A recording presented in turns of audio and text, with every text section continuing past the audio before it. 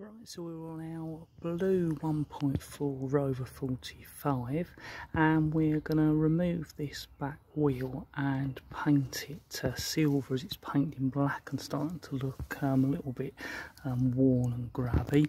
We're going to remove the brake drum and check the brakes, almost like a sort of pre-MOT check, and we're also going to paint the outer drum as well in red to match some of our other cars.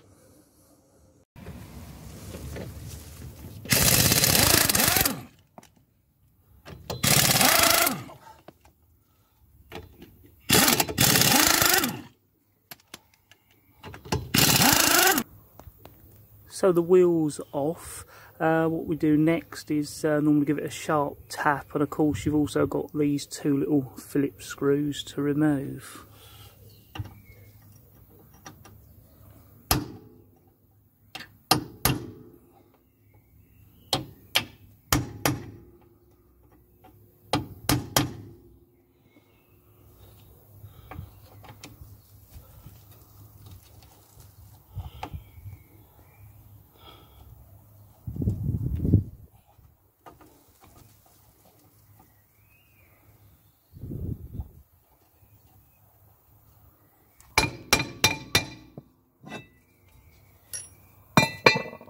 Right, so that's the drum off of our back drum brakes.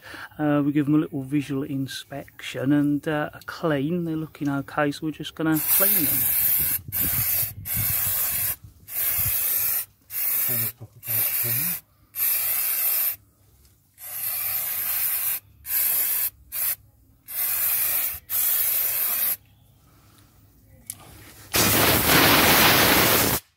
Yeah, so what we use is this brake cleaner in the spray can. We get that from eBay, I think a bulk lot of about 6 at a time. Once that's on, we then blow it out to dry, and that just stops any of the dust from going too far when you do blow them out, and aids with the cleaning.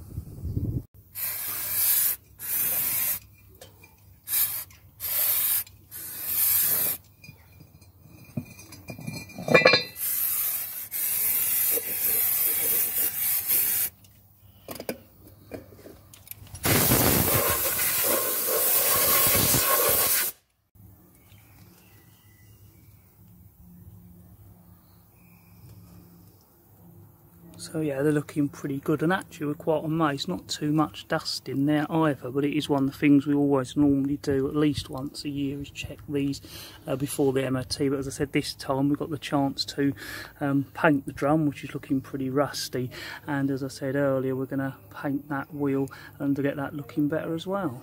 So what we've quickly done is just put the drum back on, as it's an ideal holding point or mounting point to just wire brush the rust off before we treat it and then paint it.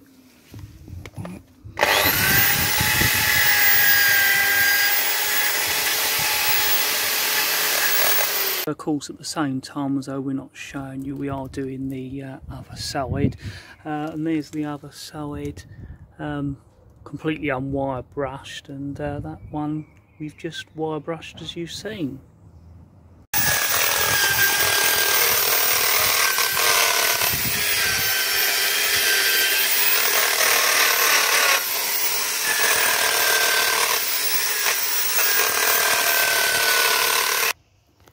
Right, so after cleaning the drums, we've now put a rust treatment on.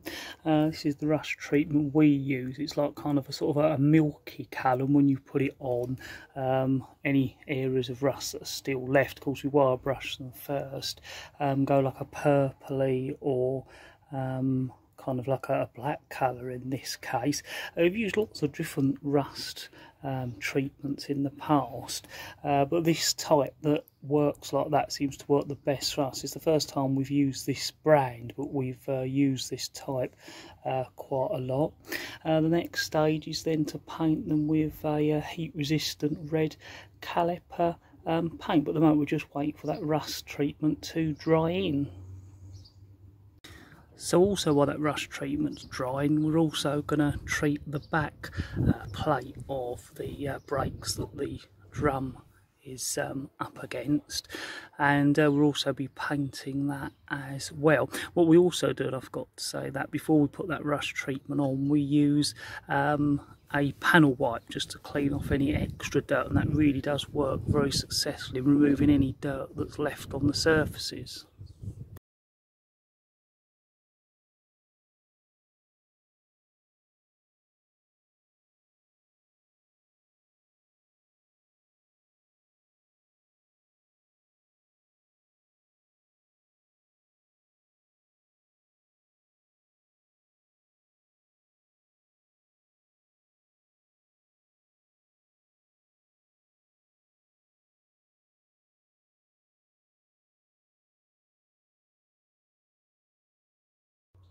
Right, so that's the first coat on the drums of the red heat resistant brake caliper paint.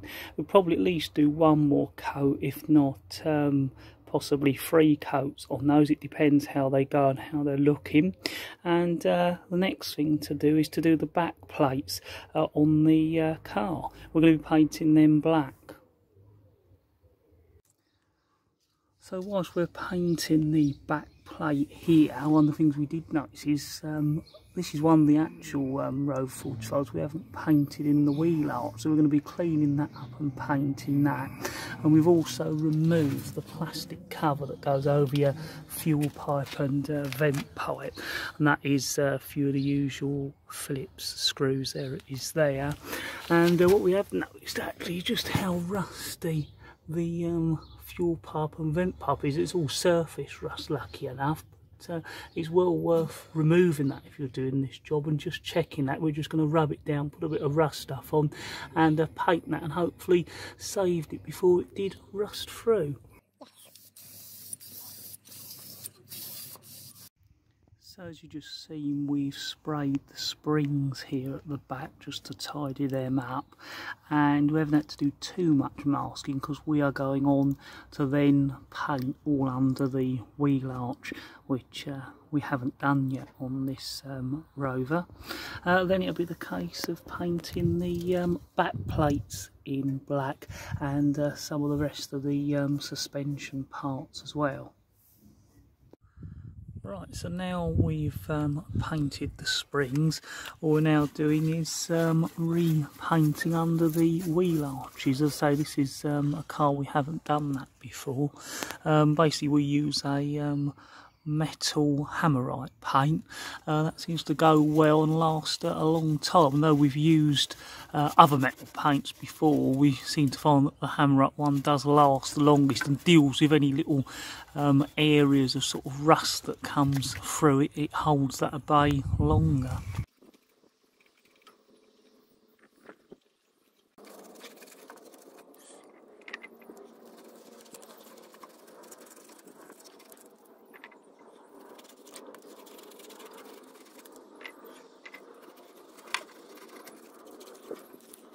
So the majority of the wheel arch is now painted. We've still got some painting to do underneath, and we've just got the disc or the drum safely stored on the wheel. What we always do, though, and I did forget to mention this, is we always mark the drum inside. So for instance, this is the drum that goes on the driver's side, because you want to be putting them back on the right side, and we're taking them on and off to paint them, clean them, and you can easily get them mixed up. So it's worth just putting a little marking on the opposite side to this that just tells you, you know, for example, this is the drum that goes on the rear driver's side. So as you've just seen, the wheel arches are more or less now painted, and of course as part of this we're going to be painting the underneath of the car, a bit like we did on our silver 1.6, only we'll be painting this black underneath. We may do the exhaust, and what we've also done, which you might see, is we've removed the exhaust shield. And as I was just saying, we've removed the exhaust shield, so I thought I'd just come down here to our little bench and show you that. Of course, we'll treat any of the rust and then go on to paint it red, once again a bit like on our 1.6 where I showed some footage of how we painted the underneath. This exhaust shield's got a little bit more rust, so we may have to do a little bit of a repair to that, and hopefully I'll show you that process and the underneath all finished and painted with some stages as well to show you the job right the way through, from the brakes to the wheel arches to the underneath on our blue 1.445.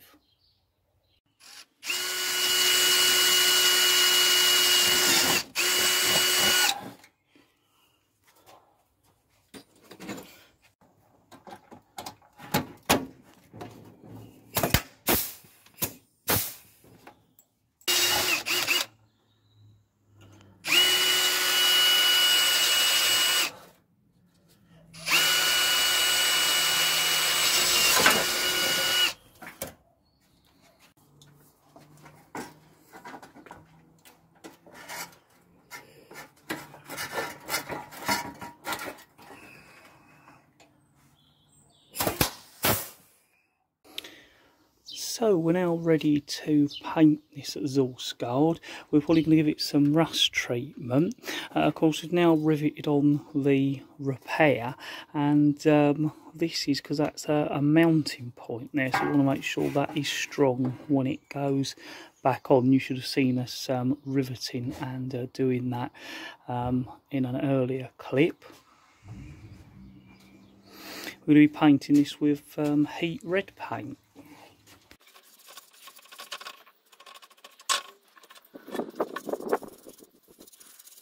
So we're just adding the rust treatment before we finish painting.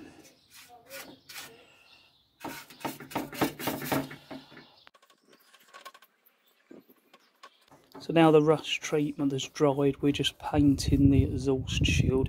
What we're actually doing, if I just skew you across there, is we're also painting the exhaust shield off of one of our other cars. So we're kind of making use of the job, but what we're doing is just following this one. But I just thought I'd show you it's always worth, if you can, before you start painting or taking on job, there's one that's identical, you can do the two together, which is what we're doing here.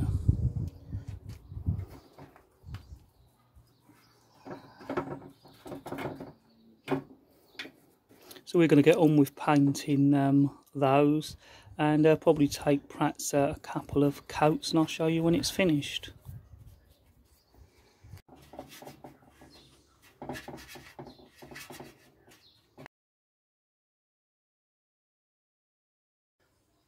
So both coats of heat resistant paint are on the exhaust shield for the back of the car, so that is now finished and ready to go back on.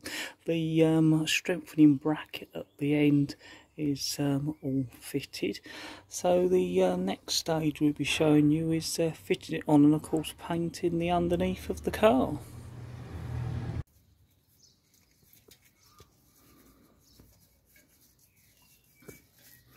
So whilst the exhaust shield is down, we're painting the exhaust blue, and then of course you see the exhaust shield finished, that will go back up towards the end of the exhaust.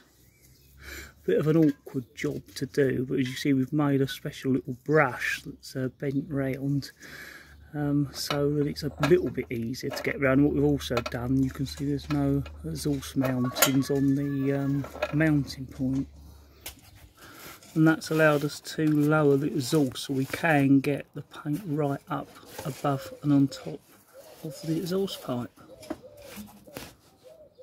So as I just showed you, we've moved the rubber mountings off the exhaust towards the middle of the car. We've also removed the rubber mounts here where the back silencer box is, and the combination of those, I was saying, has allowed us to lower the exhaust so we can then paint it further down in that blue paint. So here is a wide angled shot just to give you a better view of the floor with the painted exhaust before we paint the floor in black and fit back the exhaust guard and bring the exhaust back onto its mountings. So as well as doing the floor and of course the back, we're also painting the suspension parts here at the front. It's one of those sort of fiddly jobs where you sort of do bits and then realise you've missed other bits. So what we've been doing is coming back sometimes the next day or a day later and just going over it and repainting, especially when the paint dries. You especially see bits you've missed and eventually you get round and get it all covered, but it is worthwhile as it does improve it and protects it and stop it looking rusty as well. So we're in the process of doing the front at the moment. So we fitted the exhaust shield back now. Basically what that meant was putting the exhaust shield back up. The bracket has worked well in holding that back up, and then it was a case of hooking the exhaust back up on its mountings, which is quite a sort of difficult and fiddly job, but well worth it, as now the exhaust is painted blue and we've got the guard hall rebuilt and protected in red paint. It's just a case now of us painting the underneath of the floor completely in the black hammerite metal paint. So whilst we were preparing and getting ready to paint the underneath, we noticed that the engine sump was looking very sort of rusty and grubby. So what we're going to do is clean that up and paint that red just to keep the hole underneath of the car looking tidy.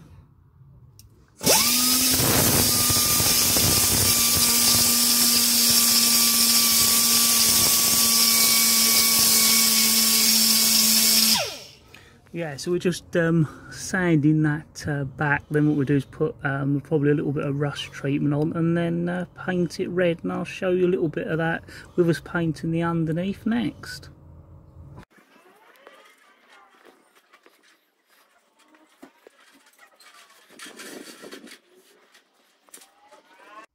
So we're now on the second coat of the red heat paint on the sump of the engine.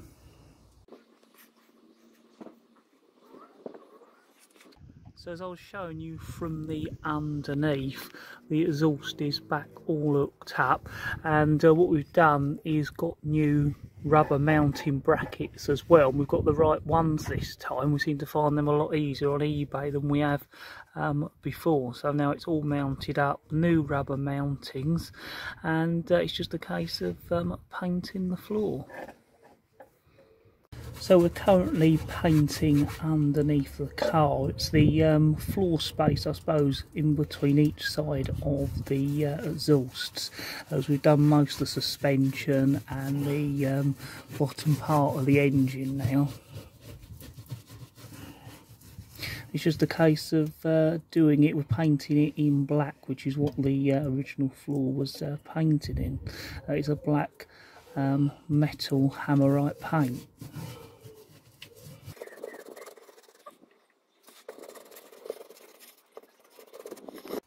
Right, so we're just fitting back the plastic liners into the front wheel arches. We're putting them back with new little black plastic screw clips, and then what we'll use is the black plastic cleaner just to bring them back up rather than looking grey like they are at the moment. Of course, all the suspension is painted as well as the wheel arches now.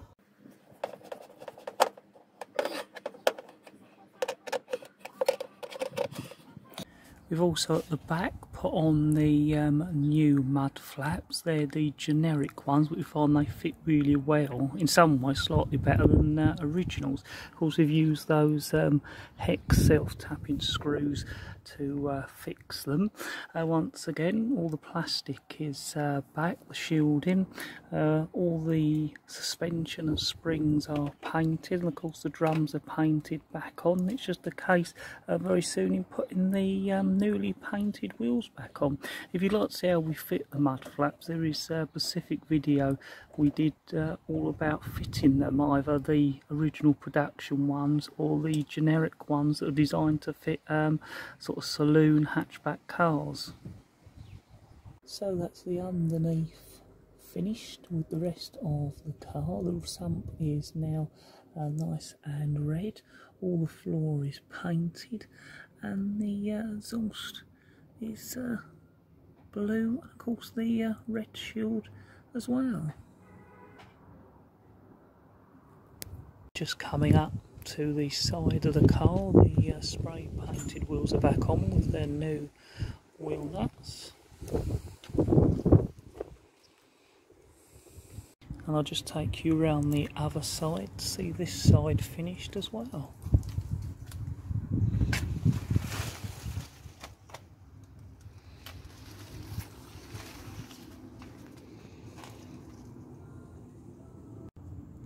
So that's everything completed. We've painted the underneath, the exhaust, the shield, the suspension, the wheels, and all the brakes. That's the disc brakes at the front and calipers, and of course the drum brakes at the back. We've got the newly painted wheels and also the new wheel nuts as well. Always don't forget to like, subscribe, and find us on Facebook and Twitter. As always, these are not a how-to, but just a video to let you see how we do it. As always, if you need more information, don't forget to check manuals and other website videos.